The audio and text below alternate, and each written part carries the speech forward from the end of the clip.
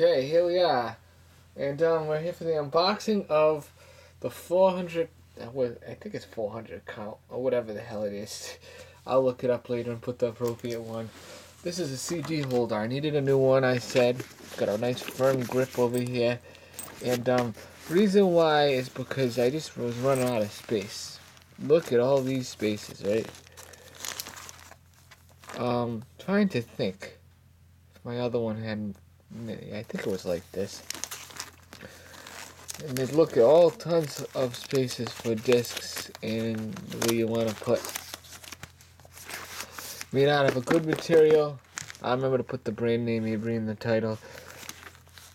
And here's the problem I want to show before I end this video.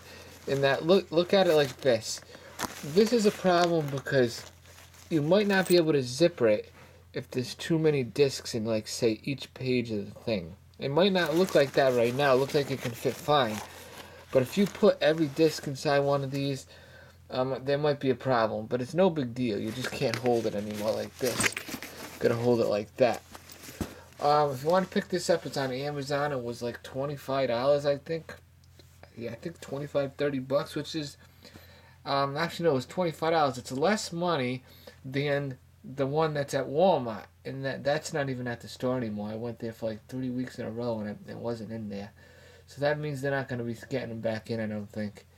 Alright, that's it. Bye-bye.